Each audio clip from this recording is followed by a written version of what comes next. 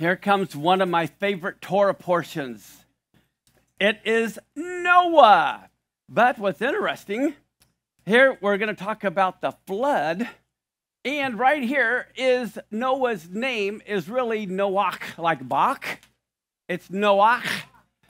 You can see the letter Nun and then the letter Chet. And so it's actually Noach, not Noah. And one of the interesting things, in the ancient Hebrew, the font, just like you have a lot of fonts on your computer, the ancient Hebrew, the font looked different. Actually, the Nun looked like that, where we can kind of see where we get our N, but it was a fish darting through water, and the letter Nun represents fish and life. Not a dead fish, a live fish leaping out of the water. And the Het was a fence, and it means to guard or protect. So in one level, Noah's name means to protect life, which is exactly what he did. But there's one other thing I want to mention. I have two verses from last week's Torah portion. I didn't go over. Oh, actually one. It's in Genesis chapter 5, verse 1, where it says, this is the book of the generations of Adam. And if you remember, I told you the word was toldot, and it was missing a vav. Well, the word toldot doesn't mean generations. In Hebrew, the word for generations is dor. And so what toldot really means is all the stories, the history. So what it's saying is not just a genealogy of who begat, it's saying this is the book of the history of Adam. It includes everything. Just like when you maybe mention uncle or aunt so-and-so, what comes to mind is all the stories about that uncle or aunt that comes with it. And so the word toldot is more specific than dor. Dor is just a list of names, whereas toldot is not the list of names only, but also the entire history that comes along with it, the stories. Now, in Genesis 5, 28 and 29, it talks about how Lamech lived 182 years and became the father of a son, and he named him Noach. He said, this one will comfort us in our work and in the toil of our hands because of the ground which the Lord has cursed. So he named him Noach, saying he will, what?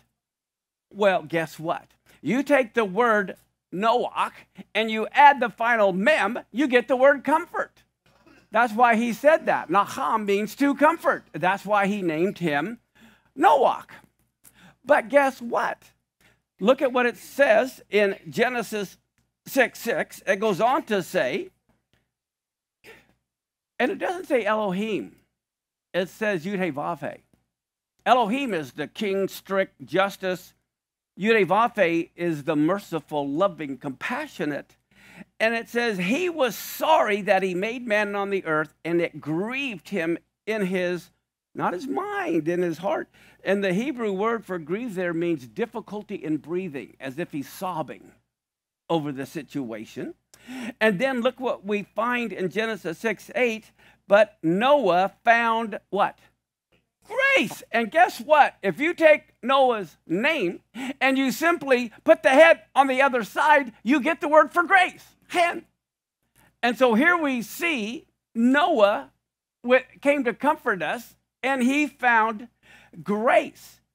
We'll look at Hebrews 11:7, the faith chapter. It says, by faith, Noah, warned of God of things not seen as yet, he moved with fear. He prepared an ark to the saving of his house, by the which he condemned the world, and he became heir of the righteousness, which is by what? Oh, my goodness, grace and faith in the Old Testament. I can't believe it. I thought only grace and faith was in the New Testament. Sorry, it's been there from the very beginning. Okay. So we go to Genesis 6:9. It says these are the history. This is the history of Noah. It says Noah was a just man, and he was perfect in his generations, and Noah walked with God. The word there is tamim, is the same word as unblemished or not hypocritical. That's really what it is. Now, his perfection may be different than another generation's perfection, but in his day, as far as God was concerned, he at least wasn't hypocritical. Now, if you look at Amos 3:3, it says, can two walk together except they're in agreement? And Noah walked with God. So that meant God and Noah were walking in agreement.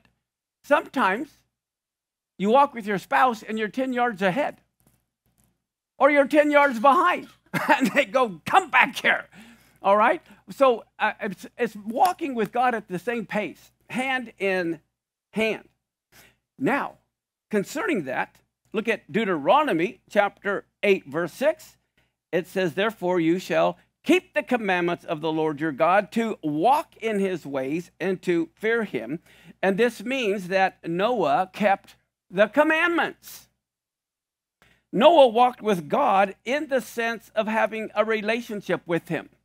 Do you go on a walk with a complete stranger? I know, especially out in the woods. Not going to happen. Okay.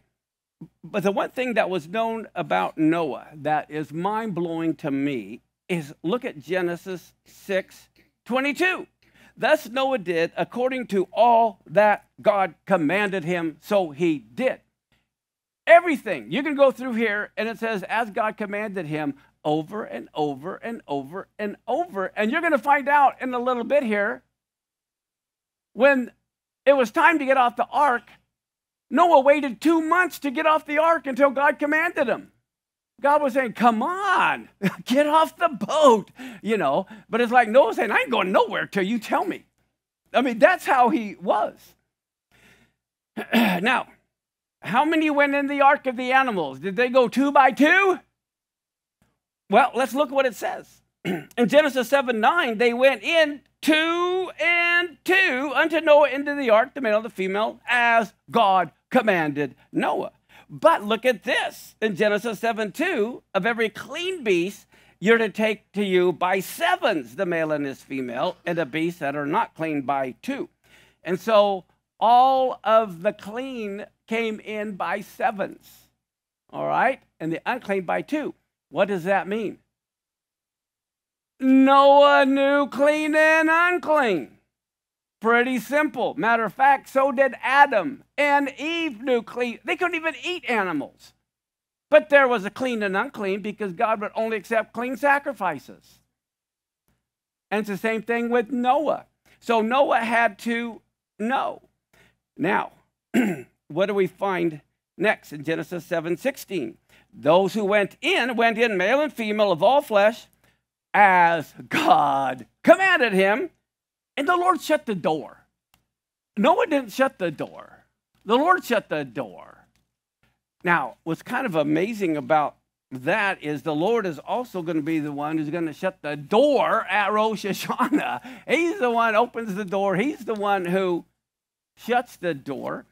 But I don't know if you knew, did you know there very well could have been 9 people on the boat, not 8? Who else could have been on the boat? Literally, physically. Who was alive at the time? I'm going to show you. Watch this. Okay, let's see. Okay, look at Genesis chapter 7, verse 4. God tells Noah, you got to wait 7 more days now.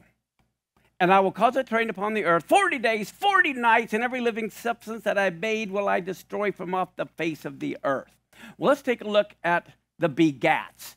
Okay, here is like 550 years. Every row is like the Jubilee cycle. And Adam is up in the top corner.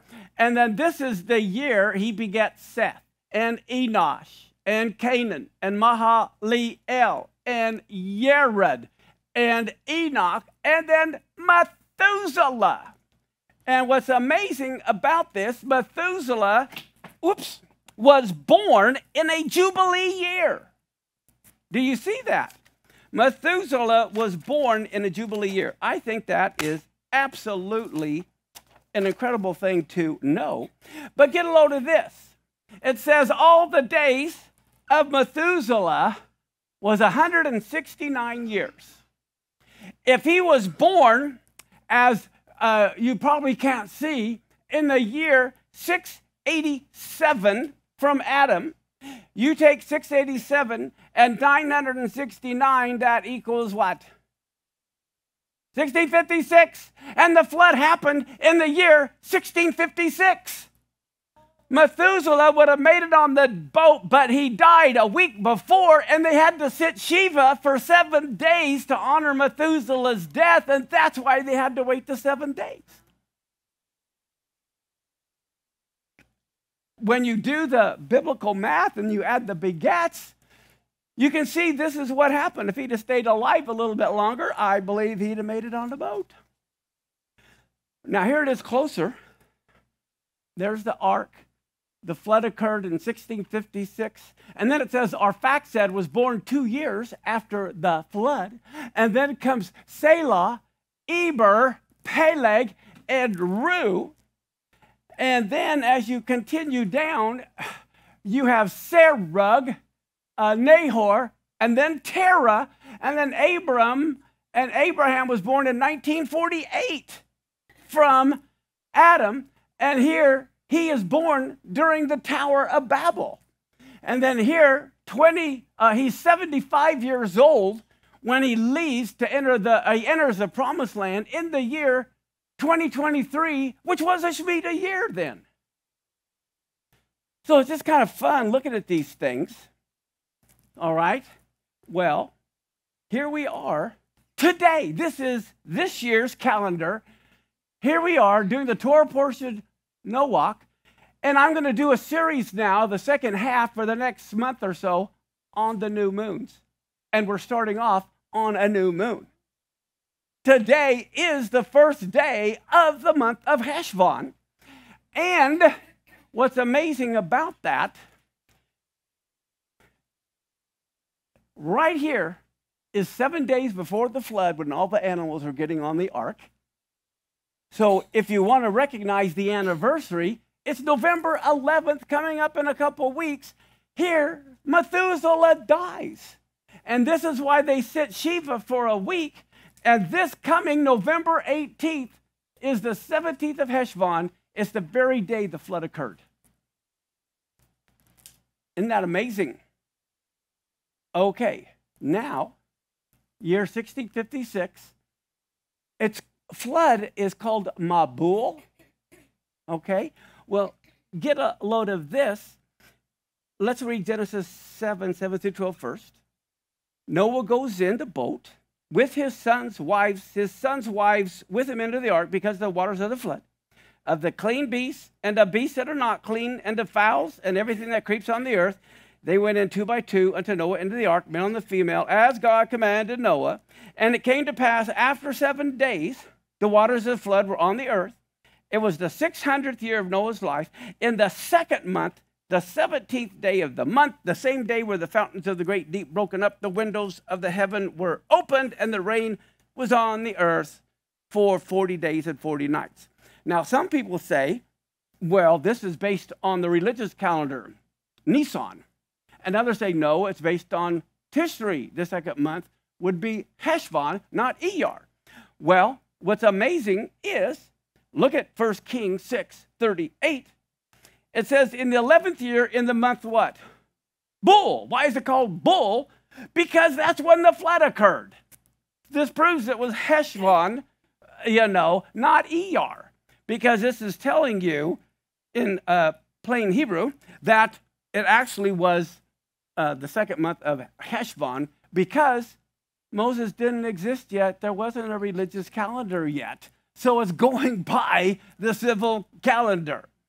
Okay, and Mabul means flood. Now, let me show you this. This year also, if you want to honor it or recognize it, Thanksgiving Day is the very day they all exited the boat. If you look at your Bible, it was on the 17th of Heshvan, the flood started, and then a year later when they get off, this year it falls on Thanksgiving Day, the 27th of Heshvan is the actual day they got off the ark. So this month is pretty exciting month. Let me explain here.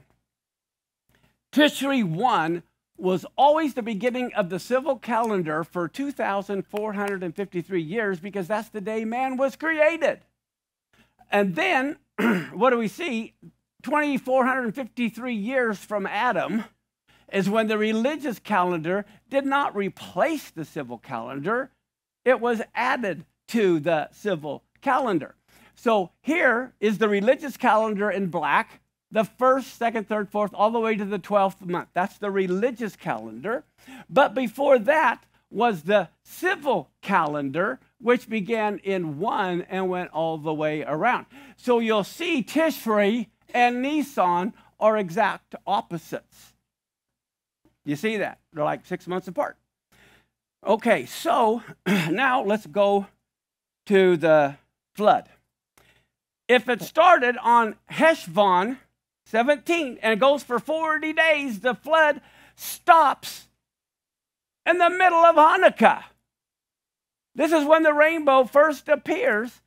It's right here in the middle of Hanukkah.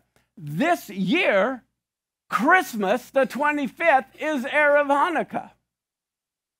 But here, this is when Messiah was conceived, the same time the first rainbow appeared on earth. And what do we see here? We just read, it rained for 40 days and 40 nights, which takes us to Kislev 27. And then look at Genesis 7:17. The flood was 40 days on the earth. The waters increased, bore up the ark, and it was lifted up above all of the earth. And then in Genesis 8:3 and 4, the waters returned from off the earth continually, and after the end of 150 days, the waters were abated. The ark rested in the 7th month, on the 17th day of the month, on the mountains of Ararat. All right, you take 150 days from the day the flood, well, after the flood ended, the rain ended, I should say. This takes you, now I have these here because I like to everyone to understand things repeat in history. This is when the 3 days of darkness took place, when they raided the Egyptians, when they had to take a lamb. That is Passover. Well, guess what? The ark rested on the 17th of Nisan, the same day as the resurrection of the Messiah, 3 days after Passover. When you put this on the right calendar and start on the right month, wow, the ark is resting on the mountains of Ararat the same day Messiah rose from the dead. And then let's look at what happens.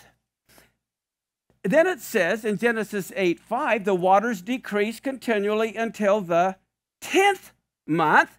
In the 10th month, on the first day of the month, were the tops of the mountains seen. Okay, well, let's go to the 10th day, the first day of the month. Here it is. It's resting on the mountains of Ararat. And guess what? That's Rosh Chodesh. That's a new moon. Well, then what do we find? Then we find in Genesis 8:6-9, it came to pass at the end of 40 days, Noah opened a window of the ark, and he sent forth a raven, which went forth to and fro until the waters are dried up of the earth. He also sent a dove to see if the waters were off the face of the ground. But the dove found no rest for the sole of her foot. She returned to him into the ark. The waters were on the face of the whole earth. Then he put forth his hand and took her and pulled her unto him in the ark. Okay, so here we go. Here it is. It's on the 11th of Av, and he sends forth the raven. Then he sends forth the dove. And now we read the dove returns. Okay? And then what do we find? Let's go to the next verse.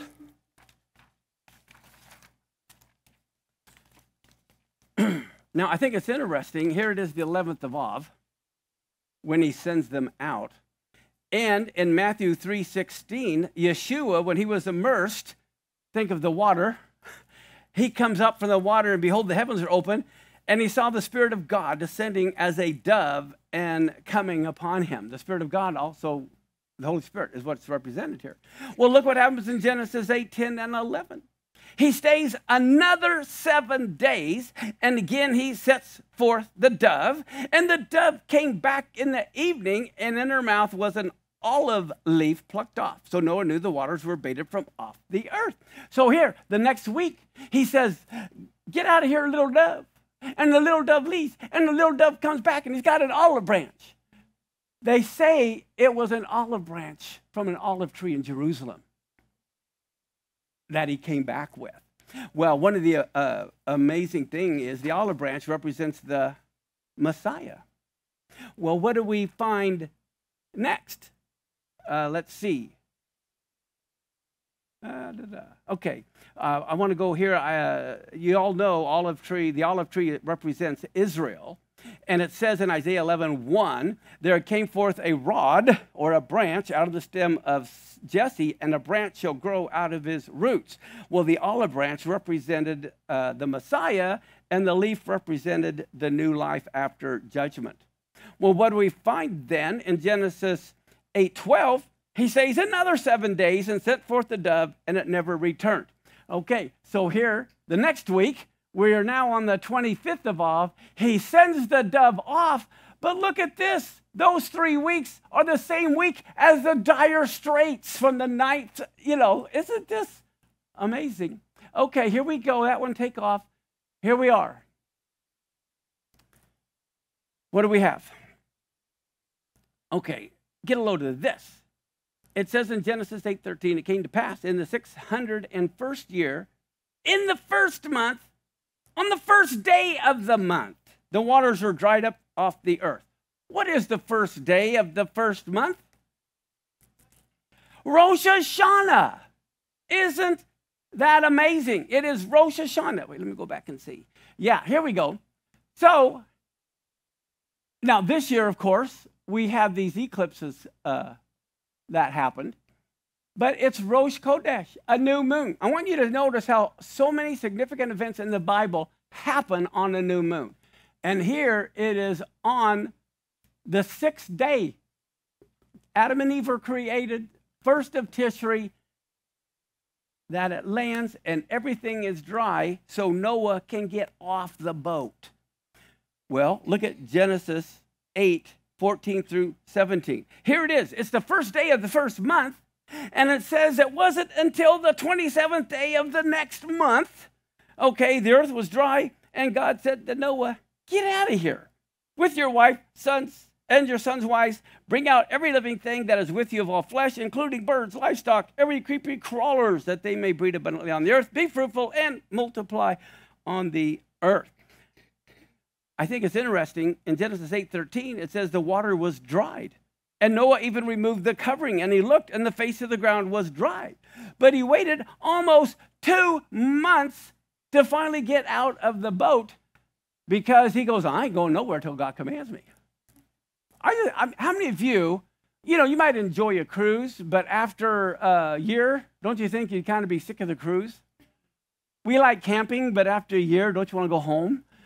Here he's been a whole year on this stupid boat with all these stinking animals. You'd think he'd want to get off. But he goes, I ain't moving until God tells me to. And so he gets off. Now, let's see.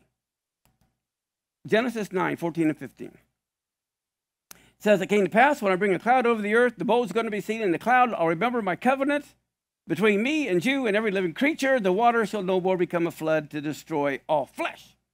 Well, look at Isaiah 54:7 and 10. God says to Israel, it's only for a small moment I've forsaken you, but with great mercies I will gather you. In a little wrath I hid my face from you, but for a moment. But with everlasting kindness will I have mercy on you, says the Lord, your Redeemer. For this is as the waters of Noah to me, as I've sworn that the waters of Noah would never go over the earth, so have I sworn I would not be angry with you or rebuke you. The mountains shall depart and the hills be removed, but my kindness will not depart from you. Neither shall the covenant of my peace be removed, says the Lord God that has mercy on you. Then what do we find? Genesis 10:21, it talks about Shem, the father of all the children of Eber, the brother of Japheth, the elder. Now, some think Shem was the eldest. People look at this verse and say, no, Japheth was the elder. He was the eldest. Okay. And then look at Genesis 10:32. It says, these are the families of the sons of Noah after the generations in their nations, and by these were the nations divided in the earth after the flood. So think about this. After the flood, we know we have the Tower of Babel incident, and all the people are scattered around. But it's not until 500 years later, let me see if I have it in my notes. Oh, I skipped that verse, but it always blows me away. In Deuteronomy, it says that when God scattered the nations, in this verse, he did it according to the number of the children of Israel. They didn't even exist. And that's how he knew that when he divided it, he said, I'm going to have 70 children from Israel. And that's what happened. That's how many entered into Egypt. Okay, in Genesis 11:2, it says the whole earth was of one language, of one speech, and it came to pass as they journeyed from the east, they found a plain in the land of Shinar, and they dwelt there. Now, let me show you something. This is the Mesopotamia. This is the plain right in here, okay? And right here is Babylon, where they built the Tower of Babel. But what many don't realize, this was a floodplain. Okay, here we have Babylon. Okay, you have Karbala, this. But right here is where they built the Tower of Babel in a floodplain. So here's Iraq. Mosul is Nineveh. But down here, you'll see that same lake, Karbala, Babylon. Well, guess what? See that right there?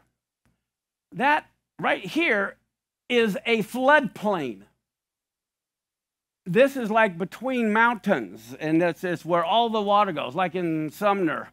You know, there's some places that always floods because it's a floodplain. That is an area that is known as a floodplain where Babylon is. Well, they say after the flood, all the dead bodies are floating around, and because that's the floodplain, that's where all the people had died, gathered. It was the low spot, and that's where he decided to build, in defiance of God, the Tower of Babel. Upon the dead bodies did he build the Tower of Babel. Now, there's one other thing. Excuse me. We see that it says they found a plain in the land of Shinar.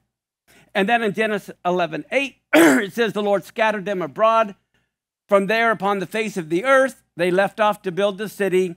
Therefore is the name of it called Babel, because the Lord did there confound the language of all the earth. And from there the Lord scattered them abroad upon all the face of the earth.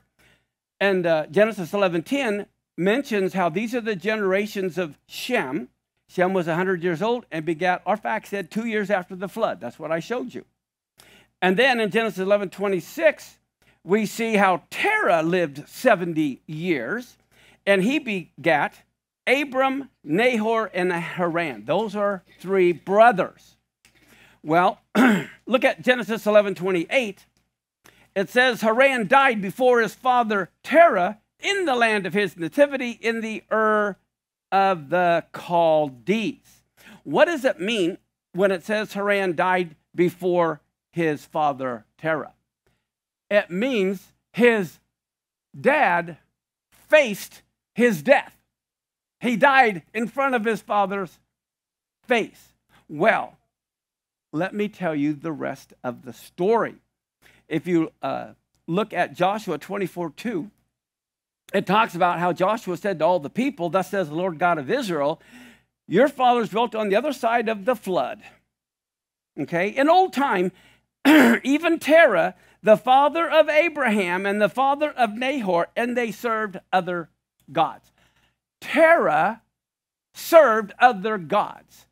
Terah worked for Nimrod. Okay, Terah was around before Nimrod was, or pretty much the same time. And Terah built idols for Nimrod. He had an idol shop.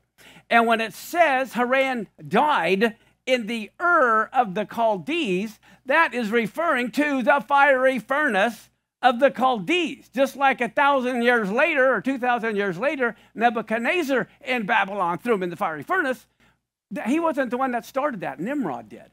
Nimrod had a fiery furnace, and Haran got thrown into the fiery furnace, which is why Terah moved with Abram and the others, which we will go over. Now, here's the rest of the story. Abram, one time, his dad Terah told him to mind the idol shop while he went on a trip. And so here is the little idol shop that his dad was selling. And Abram's in there minding the idol shop, and this lady comes in and puts a little, like a meal offering in front of one of the gods for one of the gods. And she leaves. And Abraham thinks, this is the stupidest thing he's ever seen. So what does he do? He goes in and he smashes and breaks every single idol but one. And he puts a hammer in that one. And then his father comes back and he sees the idol shop all torn up. And he goes, what happened? And Abraham goes, well, Dad, this big idol got upset at these other idols for getting all the food, and he destroyed them all. And his dad goes, well, are you crazy? They can't do that. And so he says to his dad, well, then why do you create them for people to worship? And so Terah went and told Nimrod to get Abram in trouble. So Nimrod comes and he throws Abraham into the fiery furnace. And he turns to Haran and says, do you trust the same God that Abram does? And Haran's waiting to see if he comes out alive or not. And he sees him come out. And so what happens? He says, yes. So then he threw Haran in. And his father saw his son die because of his worship of Terah and telling Nimrod. And so, therefore, that is why they end up moving to a town called Haran after Haran died. Now, I'm almost done here. Oh, good. I still got some time. Okay, since I have a little bit of time, I don't have this in my notes, but I'm just going to mention it.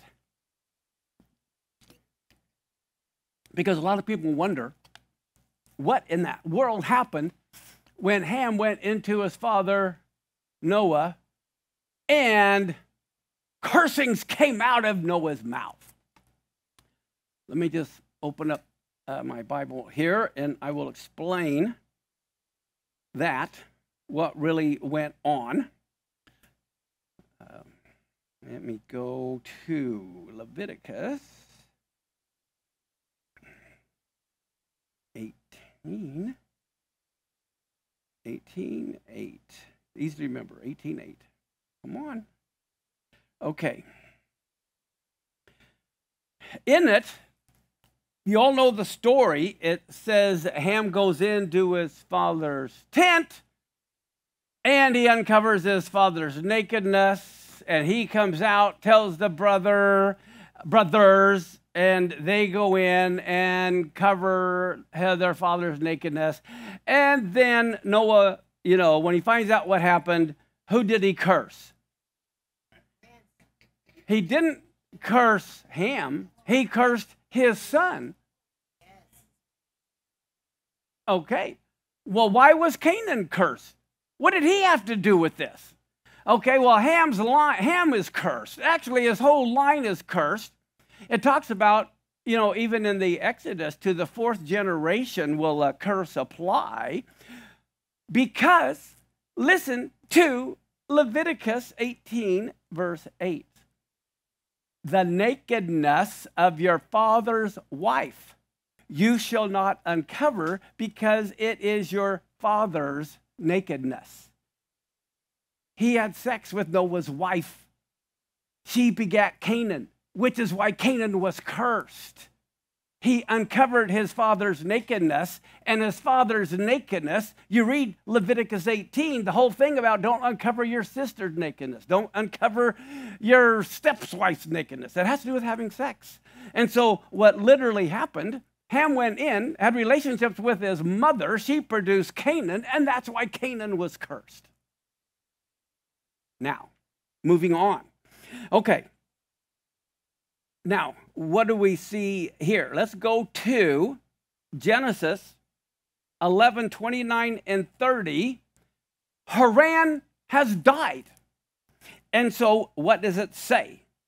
Terah took Abram, his son, and Lot, the son of Haran, who died, his son's son, and Sarah, his daughter-in-law, his son Abram's wife, and they went forth with them from the fire of the Chaldees to go to the land of Canaan. They came to Haran, and they dwelt there.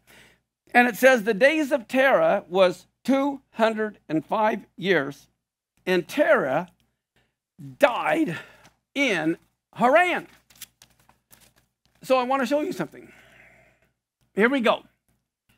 Terah and his wife number one had 3 sons. Haran also had 2 wives. This wife had Milcah, Iscah, and Lot. We know in Genesis 11:27, Haran begat Lot. Now, Haran dies. So I got the little thing. Haran dies. So now what happened? It says that Nahor took Milcah, and Abram took Sarah. Where's Sarah? Where's Sarah? Now, the Jewish people say Iscah was Sarah. But I'm telling you, that's what's hogwash. And I'm going to show you why. First, here we go. Genesis 11:29. And the name of Nahor's wife is Milcah, who was the daughter of Haran, the father also of Milcah and Iscah. So right now, Haran is the father of Milcah, Iscah, and Lot. And I will prove to you how Iscah cannot be Sarah. Okay. Get a load of this.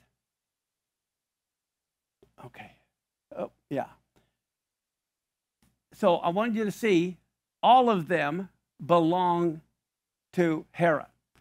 Now, look at Genesis 20, verse 12. And yet, indeed, Abraham has Sarah with him, and he's going to Egypt, and he wants to call Sarah his sister rather than his wife.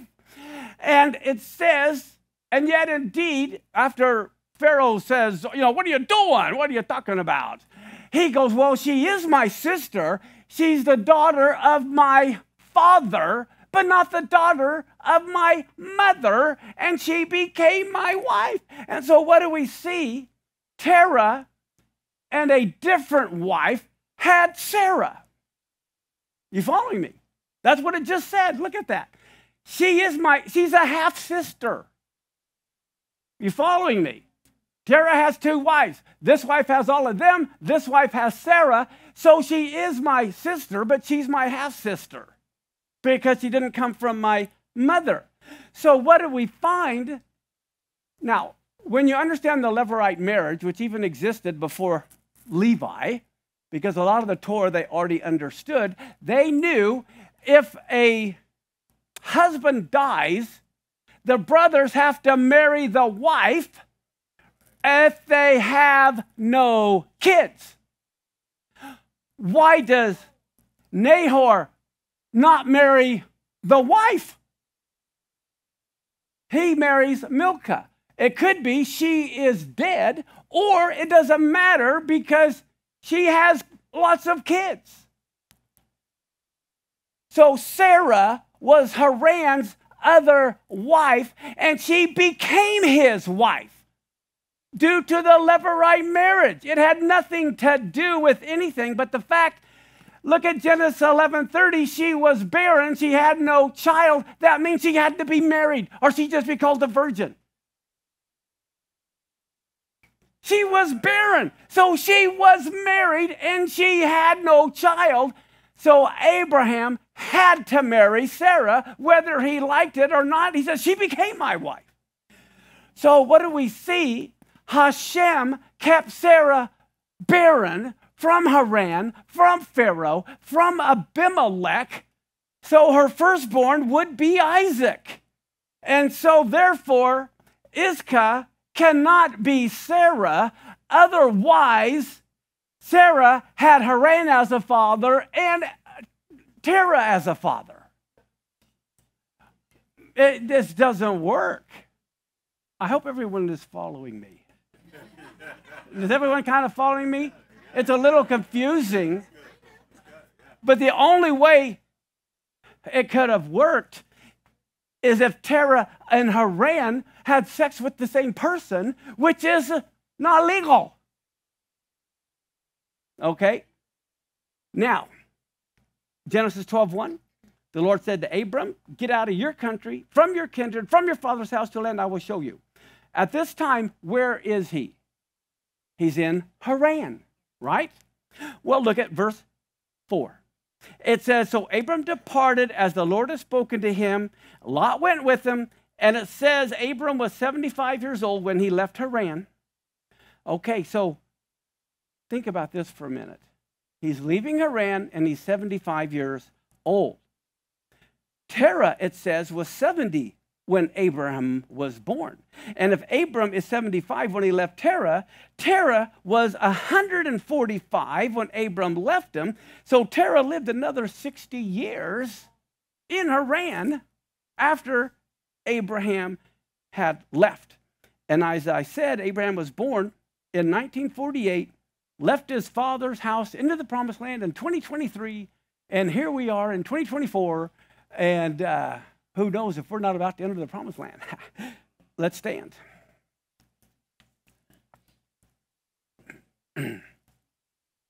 Hope this was fun.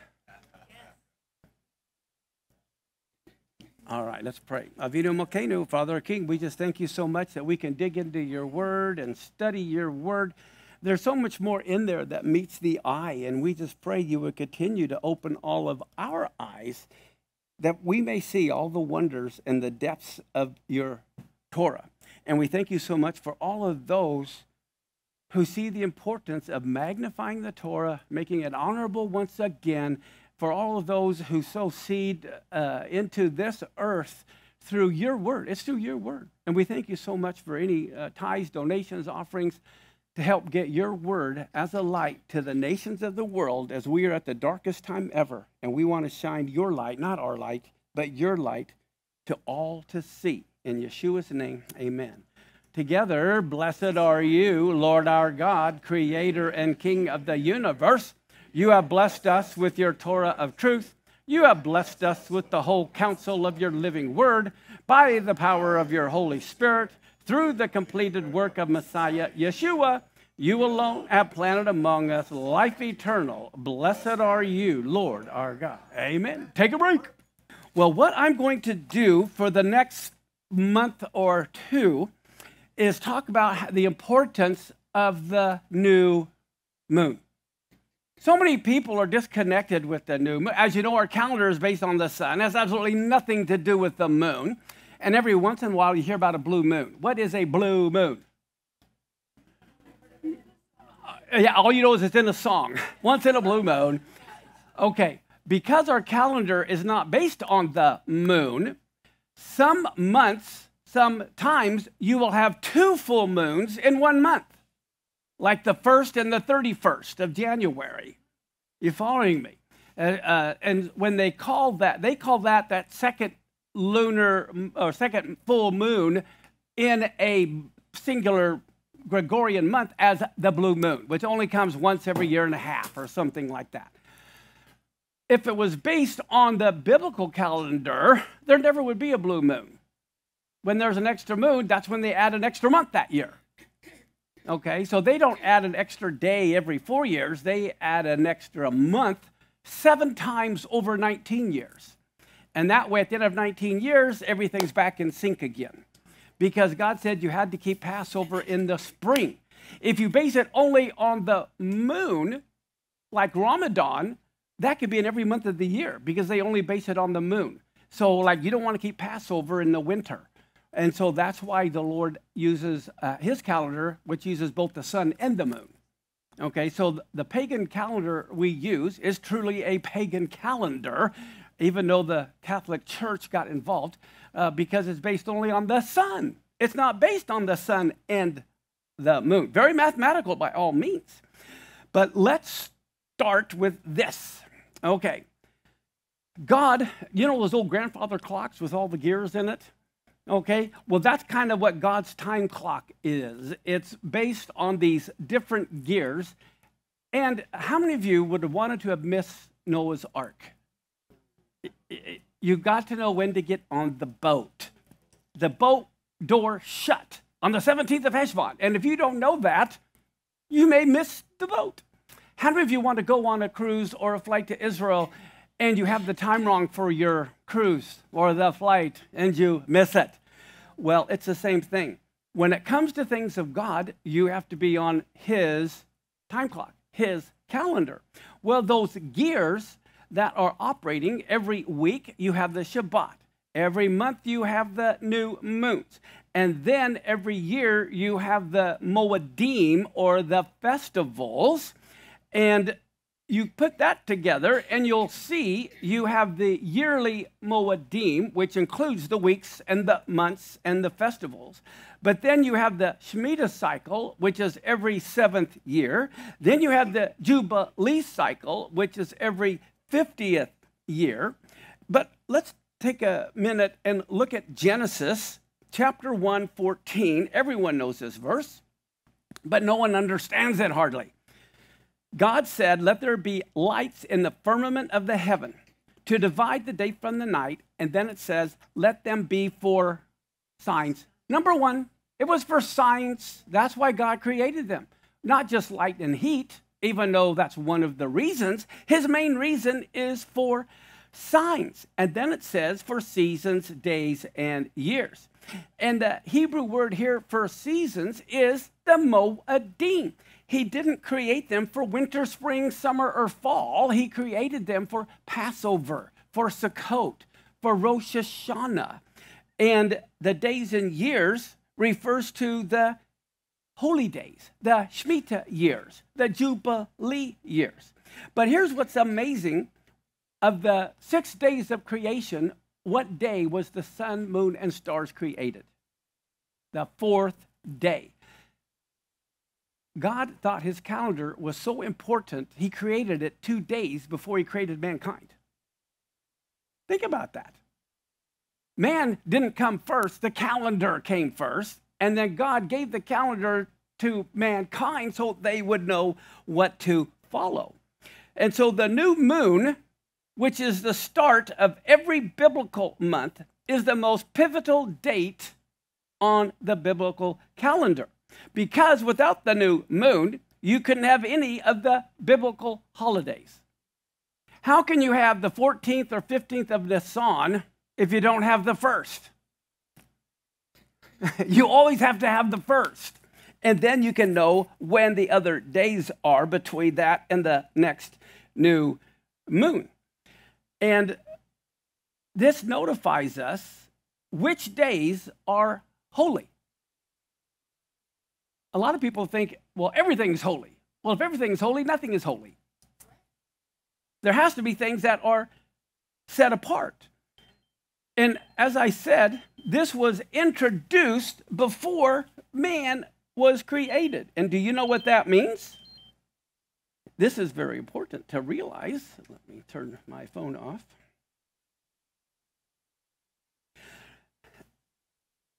Since the time clock of God was created before mankind, that tells you God's calendar doesn't need humanity. So many people think they have to have some cult leader find the new moon to determine a month. No, you don't. God's calendar existed long before anyone cited the new moon. And he was doing just fine without a man citing the new moon.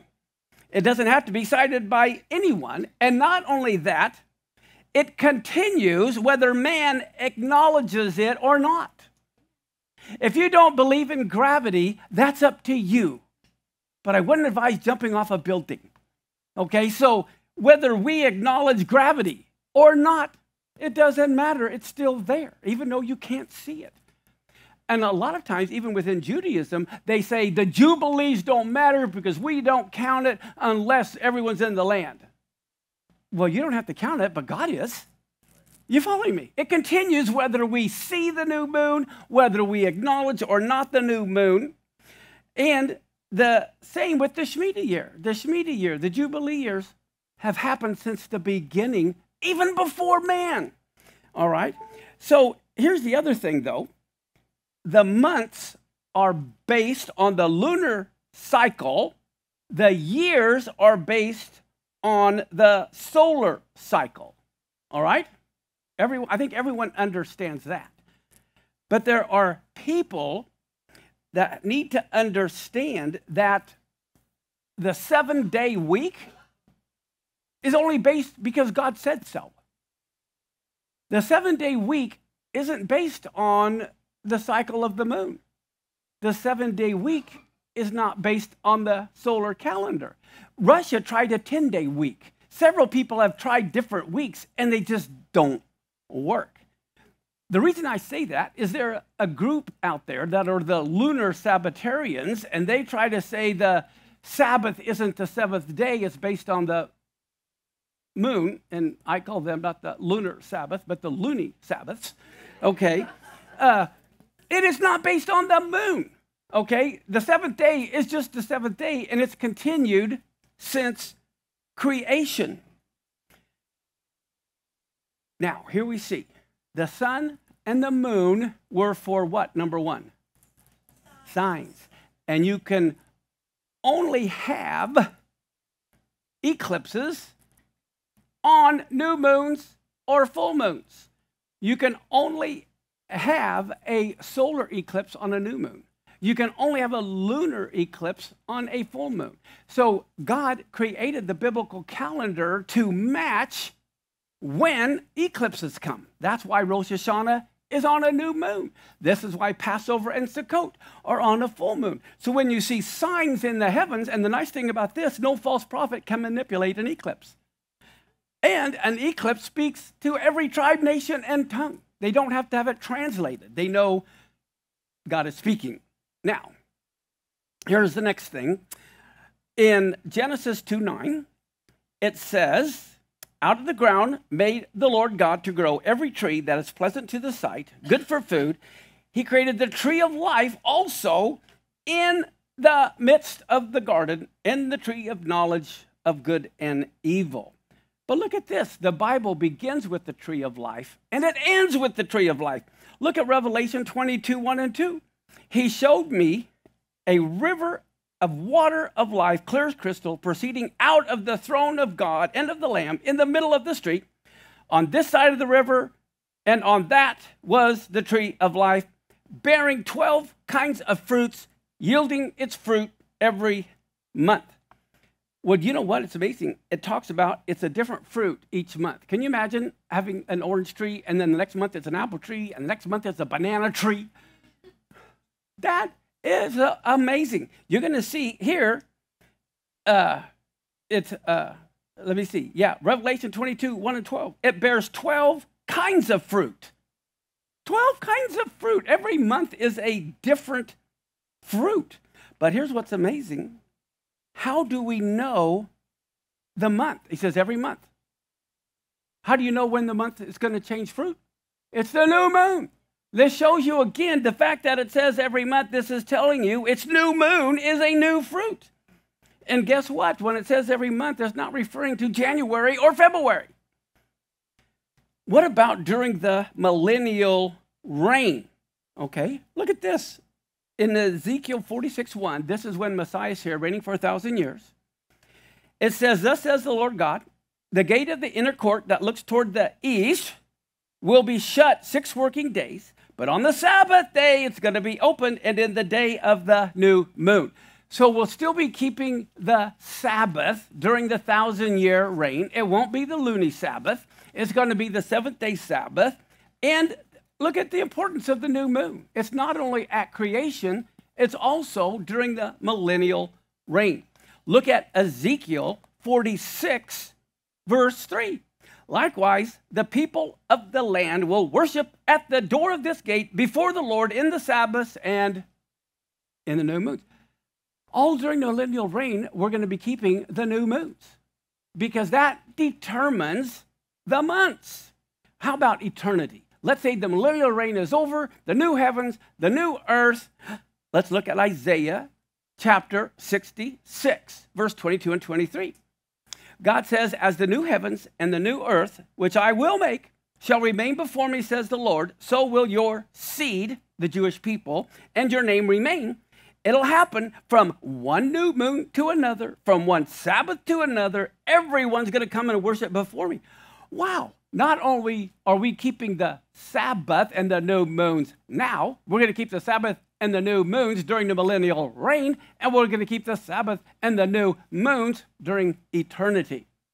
We might as well get used to it. Okay, now, look at Leviticus chapter 20, verse 7 and 8. Consecrate yourselves, therefore, and be what? And what does holy mean? Set apart. For I'm the Lord your God. I want you to keep my statutes and perform them. I am the Lord who sanctifies you. Okay, so who sanctifies you? The Lord does. Okay. God is the one who makes things holy. He makes Israel holy. And then he wants to fill the world with his holiness. So do we make ourselves holy or does God make us holy? We can only make ourselves holy to ourselves. That doesn't make you holy to God. As a matter of fact, look at Leviticus 20, verse 26. You shall be holy to me, for I, the Lord, am holy. I've separated you from the nations that you should be mine. Okay, so God makes you holy, but then we have to maintain our holiness. Okay, when you get your nice new white garment, don't go jump in the muddy water. As a matter of fact, did all that go away with the New Testament? Well, let's look at Ephesians 1, verse 4. According as he has chosen us in him before the foundation of the world, that we should be what? Holy and without blame before him in love. Look at 1 Peter 1, 15 and 16. Now think of this. This is the New Testament. It says, but as he which has called you is holy, so be you holy in all manner of conversation. That isn't just speech, that means in your walk. Because it is written, be holy, for I am holy. What sets us apart is the calendar. We have to use the current Gregorian calendar because we're still on earth, but we also need to use the biblical calendar if we want to have a connection to God. You can't connect to God on our calendar. You have to connect to him on his calendar. I mean, who determines your work schedule? You or your boss? Now, it's different if you're, you own your own business, but typically, if you have a boss, they determine your calendar. If you are a slave, your master controls your calendar. All right? Well, we are God's servants, so he controls the calendar. Now, I think this is fascinating. Look at Psalms chapter 104, and we're going to look at verse 19 through 21. Why did God make the moon? He made the moon to mark the seasons. And that word is Moedim. He literally created the moon, as he says in Genesis 1:14, to mark the new month of his calendar. So we need to have our calendar and realize it's based on the new moon. And today is the new moon. That's what's amazing, is I didn't even really realize that when I was starting the new moon teachings, that we'd begin it on a new moon. And then it says this. So he made the moon to signify when the beginning of a month was. The sun knows when to go down. God, you made darkness, and it is night, wherein all the beasts of the forest creep, and the young lions roar after their prey and seek their meat from God. The lions know. How many of you know the fish know when to swim upstream? They know when to migrate. Whales know when to migrate. Birds know when to migrate. All of the animals know the appointed times to migrate, but he says in Jeremiah, but my people are clueless. So look at Psalms 81, verse 3 and 4. And did you know, we're going to correct this in our Bible. Every English Bible is wrong. In Psalm 81, 3 and 4, it says, blow the horn at the new moon, at the full moon. It doesn't say at the full moon. It has nothing to do with the full moon. It literally says, blow the horn at the new moon on Rosh Hashanah for our feast day. It is a statute for Israel, an ordinance of the God of Jacob. That's why I have at the full moon crossed out, because that's what you're going to have in your Bible, but it is a wrong translation. Here's what it's all about. It is all about God's covenant with David. What tribe is David from? Judah. What tribe is Messiah from? Judah. Look at how Psalms 89 is all about God's covenant with David. And look what it says in verse 20. I have found David, my servant, with my holy oil. I've anointed him, with whom my hand will be established. My arm also will strengthen him. And then in the next verses, it says, look at what God says. I'm going to beat to pieces his adversaries, and I'm going to smite those who hate him. He's Jewish, in case you didn't know. He's from Judah. He's Jewish. He says, but my faithfulness and my mercy will be with him, and through my name, his horn will be exalted. When God says, through his name, Judah will be exalted, which name of God is it talking about? Not Elohim. It's the Yud-Hey, Vav-Hey. Okay, that's important to realize, and I will prove that that is the name. But it's through his name, Judah, and only the tribe of Judah will be exalted. Look at verse 28 and 29 of Psalm 89.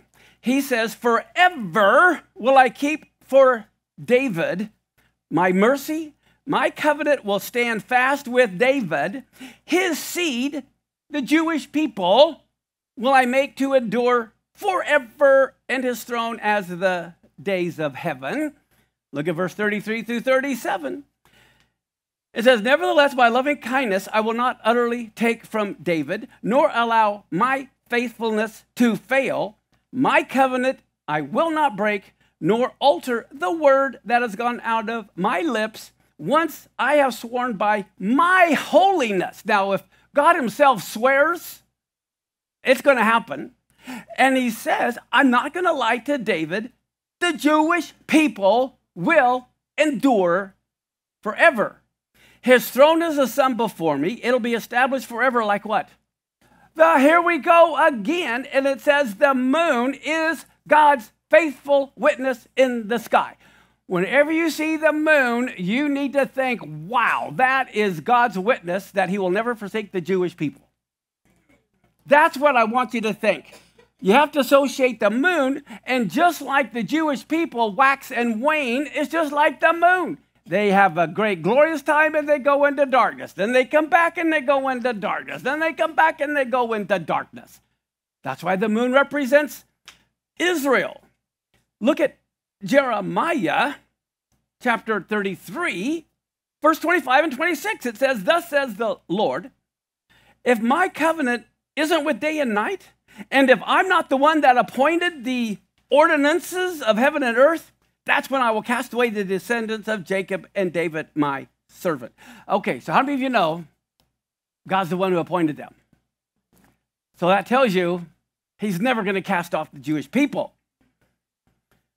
Numbers 10, 9 and 10.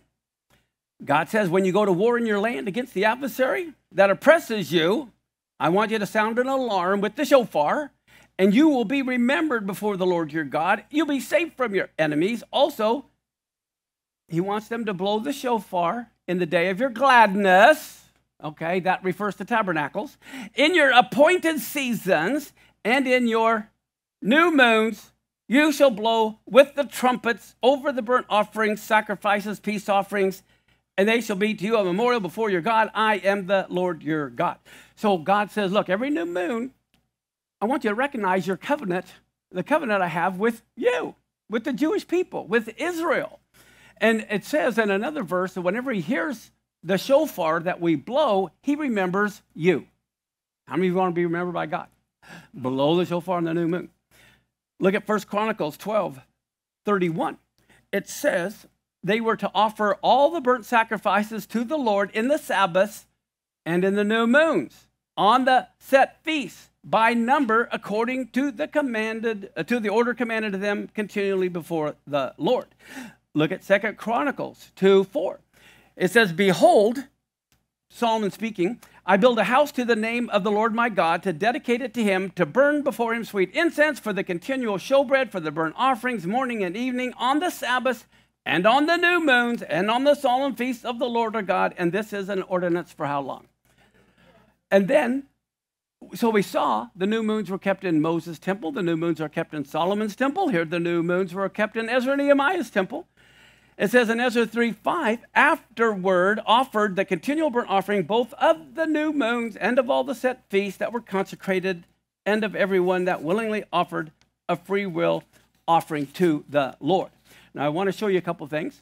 What they would do, there was, like on the Mount of Olives or high, they would find a high mountain near to Jerusalem, and when they spotted the new moon, they would light a torch, hold it real high, and you're going to see way out in the distance, someone else would see it, and they would light a fire, and they would continue to light fires until they reached Babylon or Lebanon or Egypt or whatever. They would light fires so people would know when the month began.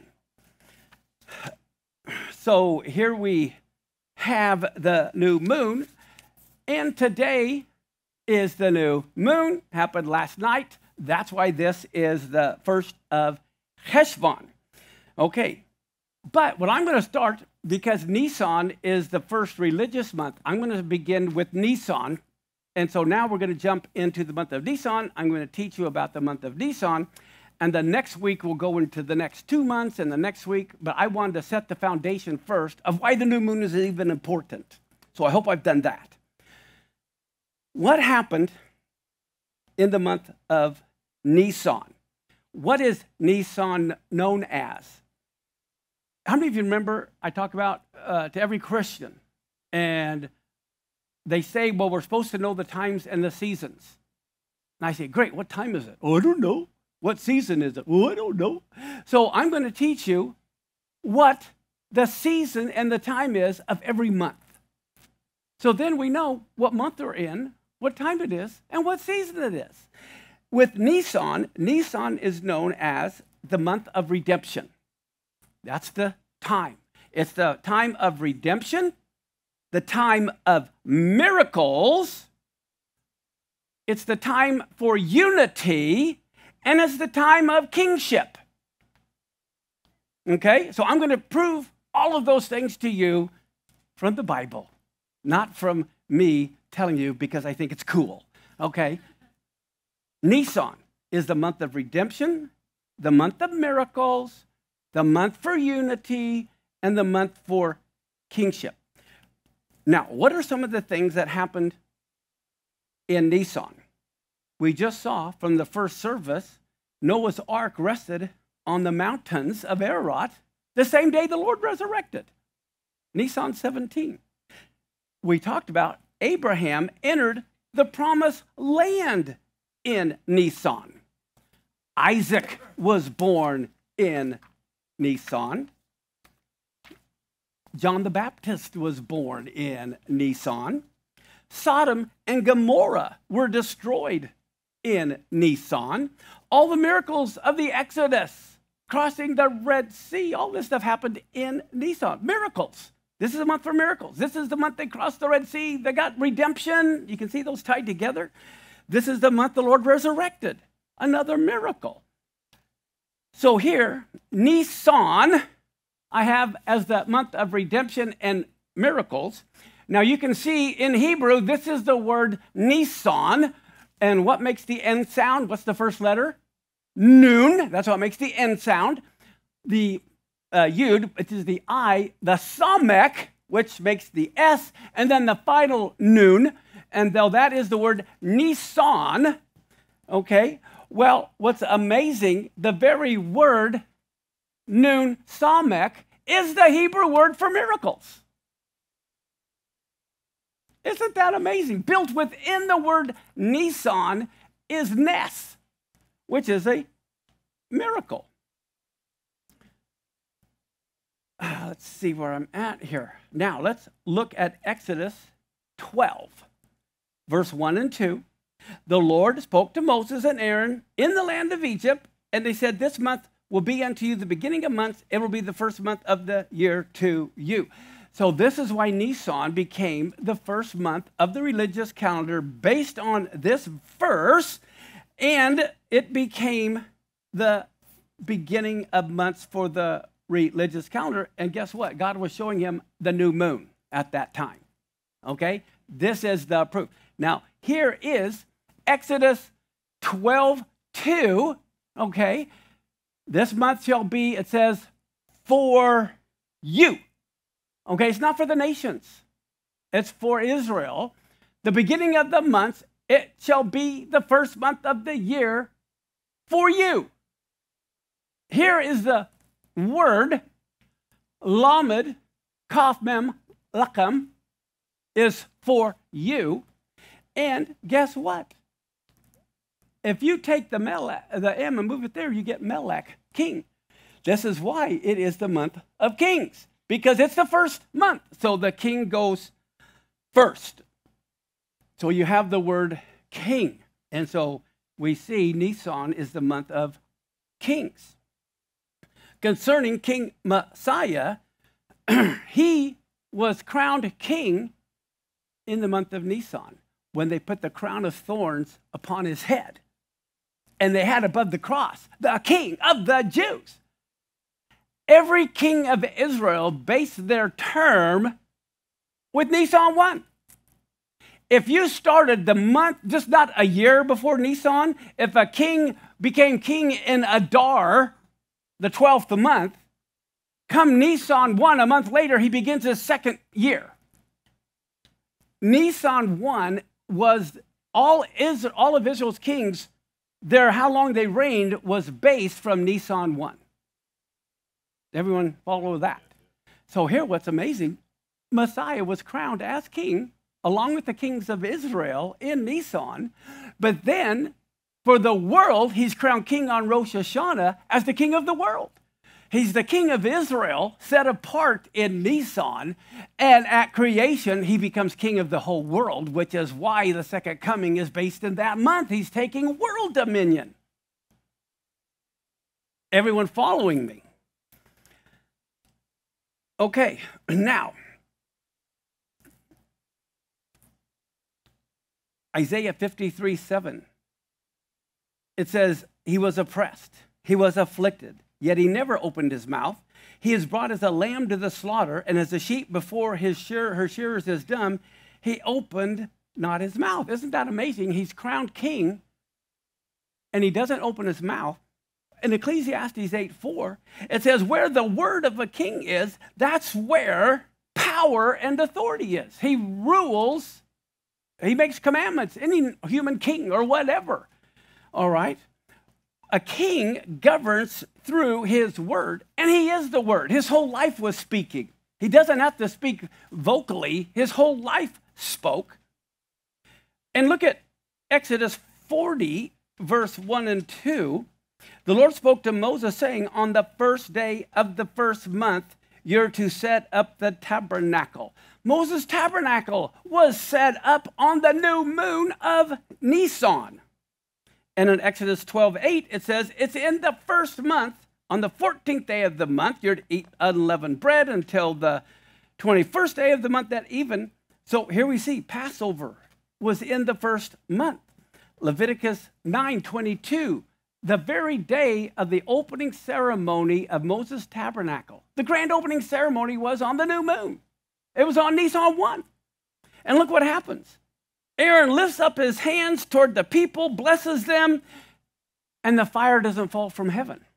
So he comes down from offering the sin offering, the burnt offering, and the peace offering, and he feels really stupid. He goes up, he says the priestly blessing, and nothing happens.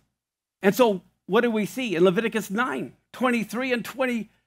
Well, look at Psalms 133, verse 1 and 2. Behold how good and how pleasant it is for brethren to dwell together. How? In unity. It's like the precious ointment on the head that ran down upon the beard, even Aaron's beard that went down to the skirts of the garment. Well, guess what? On Nisan 1 is when this happened, and the oil runs down Aaron's beard because Moses is pouring the oil on him and anointing him. But guess what? There wasn't unity. And God was waiting for Moses and Aaron to reconcile over the sin of the golden calf. And so look what happens in Leviticus 9:23 and 24. Moses and Aaron both go into the Holy of Holies, and then they come out and bless the people, and the glory of the Lord appeared to everyone. And a fire came out from before the Lord, consumed the fire of the burnt offering and the fat, which when all people saw, they shouted and fell on their faces. So Nisan is the month of unity, when brethren and sisterin have to reconcile, and whenever there's unity, that is when the glory falls. It happened at Passover. We know it happened at Tabernacles with Solomon's temple. It happened at Pentecost.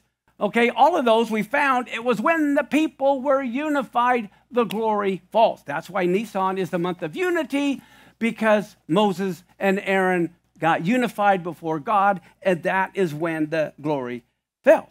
What else happened in the month of Nisan?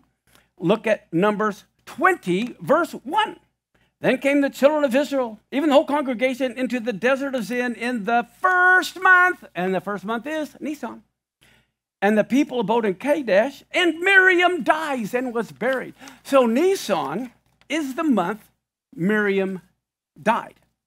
And then we see in Joshua, let me see something.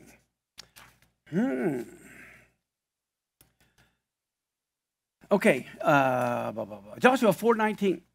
And the people came out of Jordan on the 10th day of the first month. Wow, okay, they crossed the Jordan in the first month. And then 2 Chronicles 29:17, here we see they began on the first day of the first month to sanctify. On the 8th day of the month, they came to the porch of the Lord. They sanctified the house of the Lord in 8 days. And the 16th day of the first month, they made an end. This is a story of Hezekiah. They can't keep the Passover in the first month because they're too busy cleansing everything. And so they keep it in the second month. And look at Ezekiel 29:17.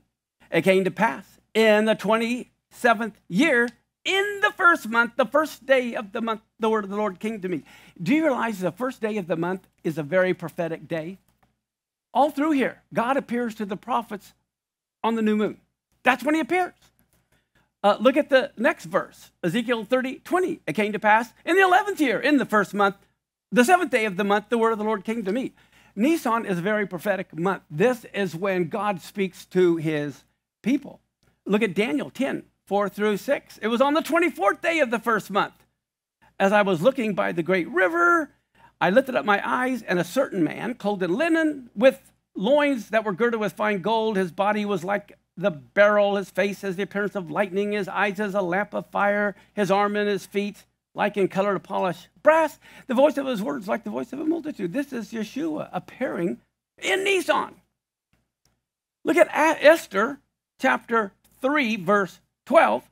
It says, then were the king's scribes called on the 13th day of the first month, and there was written according to all that Haman had commanded to the king's lieutenants, which was what? In verse 13, the letters were sent by post into all the king's provinces to destroy, to kill, to cause to perish all Jews, young and old, little children and women in one day, even upon the 13th day of the 12th month, which is the month of Adar, and to take the spoil of them for a prey.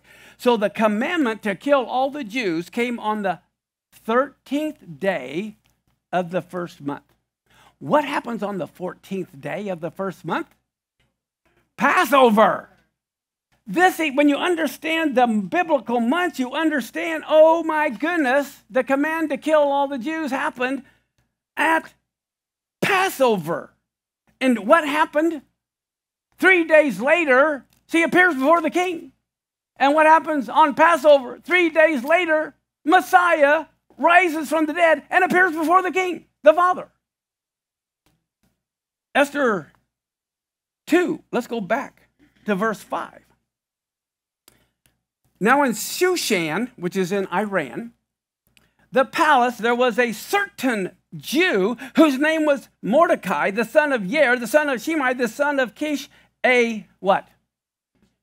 Well, wait a minute. Now, there are some people out there that are very anti-Semitic, and they'll go, I'm from the tribe of Simeon. I'm not a Jew. I'm a Simeonite. Jews are from Judah. They're all over out there. British Israelitism and all of this kind of stuff. But here, Mordecai was a Benjamite, but he was called a Jew. All the Jews today believe it doesn't matter what tribe you're from. You can be from any tribe, but you're still called a Jew. Okay, and that's what people need to realize and get away from these cult groups that try to always, define themselves not from Judah because they're anti-Semitic. Okay, as a matter of fact, look at Zephaniah chapter 3, verse 12. I will also leave in the midst of you an afflicted and poor people, and they shall trust in what? Okay, therefore all tribes are Jewish. Look at this. Who can tell me what letter that is? What? That's the D sound, Dalet. You can hear the D in Dalet. Well, that's the letter Dalet. And what is this word? Dalet.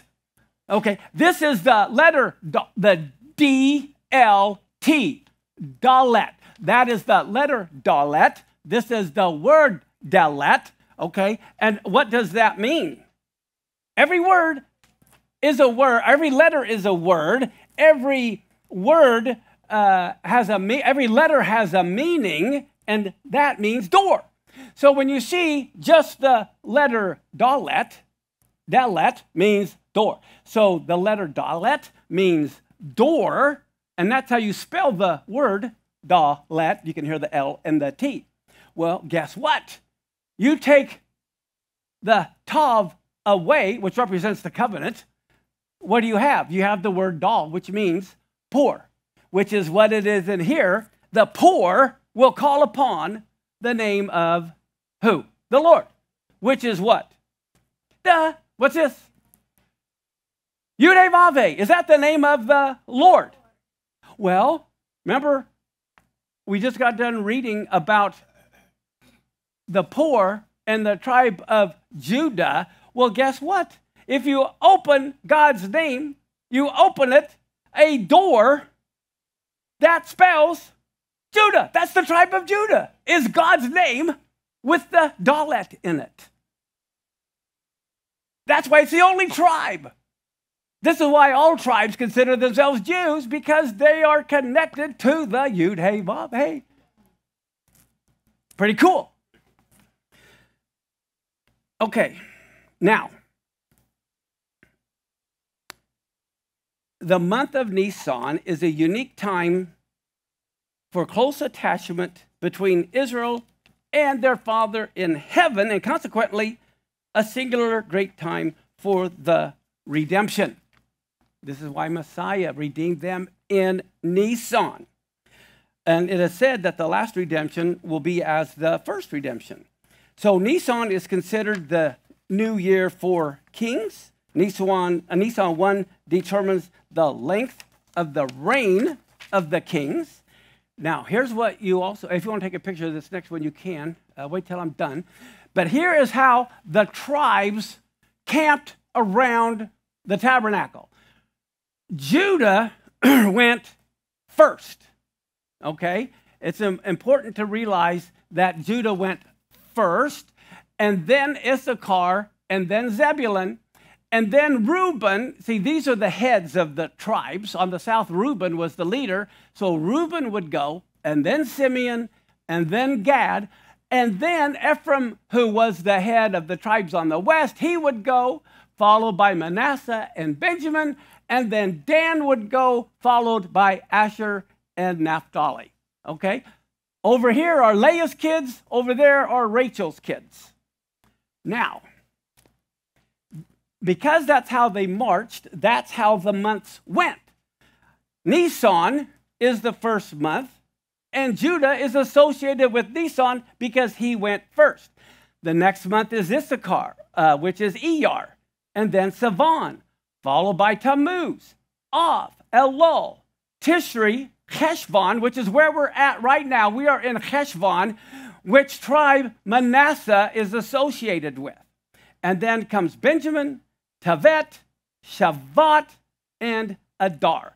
So these are the 12 tribes in the order that they marched, as well as the 12 months.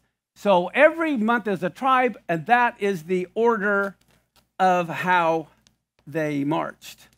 Let's see. And so, like I said, in Nisan, Yeshua was crowned with thorns as King of the Jews, and on Rosh Hashanah, he will be crowned as King of Kings over the whole world. Now, when you think of this as first, but who was the first of Judah that got to go? Now we're going to cut the tribe of Judah down to one person. Who is the one person that got to lead the tribe of Judah? Nachshon. Nachshon. And why was Nachshon chosen to be the first of the first? He was the first one to jump in the Red Sea, so it split. Well, guess what? Here we go. Here is Nachshon. This is his name. You can see the N, the CH, the Shin, the O, and the final Nun. Nachshon. Does anyone know what his name means? I will show you. Right here. The root word is Nachash. The leader of all of Israel means the serpent. Fascinating. Well, with that, let's go to the Bible. Numbers 10. Well, Numbers 1:7, we see of Judah, Nachshon, the son of Amminadab. He was the number one of all the ones. And in Numbers 10, 13, and 14, they first took their journey according to the commandment of the Lord by the hand of Moses. In the first place went the standard of the camp of the children of Judah, according to their armies, and over his host was Nachshon, the son of Amminadab. Well, what do we see happens in Numbers 21, 8, and 9? The Lord said to Moses, make a fiery serpent, set it on a pole, and it'll come to pass, everyone that is bitten by a serpent, when he looks upon it, will live. And Moses made a serpent of brass, put it upon a pole, and it came to pass that if a serpent had bitten anyone, when he beheld this serpent of brass, he lived. Well, look at the Gospels in John chapter 1, verse 14 and 15. As Moses lifted up the serpent in the wilderness, even so must the Son of Man be lifted up. Whoever believes on him should not perish, but have eternal life. Okay, well, watch this. Here we have the serpent lifted up on a pole. Well, how many of you ever had to do algebra? Every letter is also a number in Hebrew. Well, here's the word Mashiach, and there it is in Hebrew.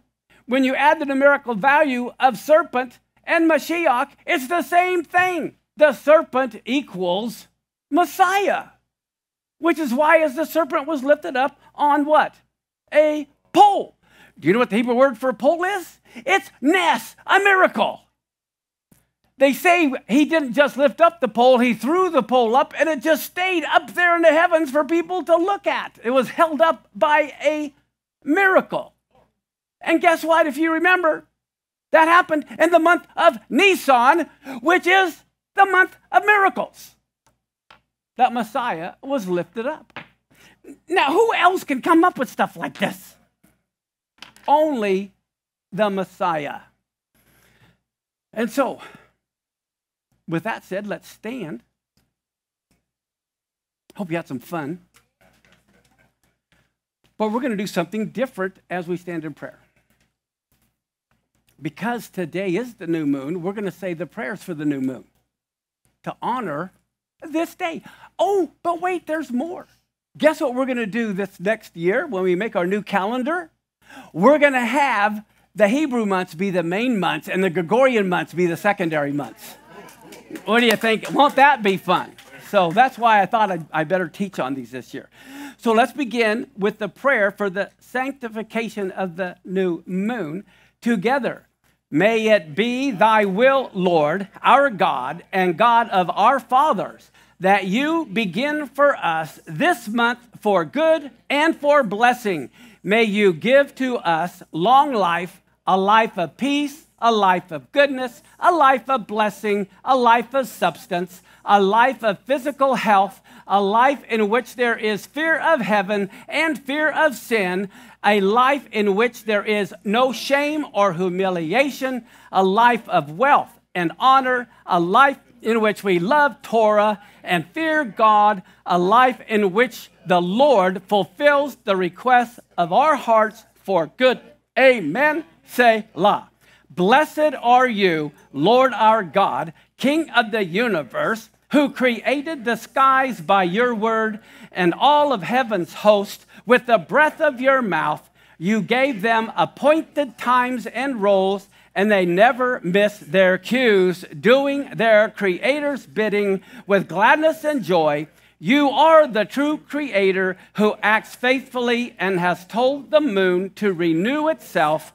It is a beautiful crown for the people of Israel who are carried by God from birth and who will likewise be renewed in the future in order to proclaim the beauty of their Creator for his glorious majesty. Blessed are you, Lord, who renews the moons. Blessed are you, O Lord our God, King of the universe, who has sanctified us by your commandments and commanded us to be a light to the nations and has given us Yeshua, our Messiah, the light of the world. Father, we just thank you so much that not only do you want to bless us, but you want to place your name upon us, even as you told Aaron to say, Ivarekaka Adonai Va'ish Mareka, Yair Adonai Panavileka Vihuneka, Esau Adonai Panavileka Viasem Laka Shalom.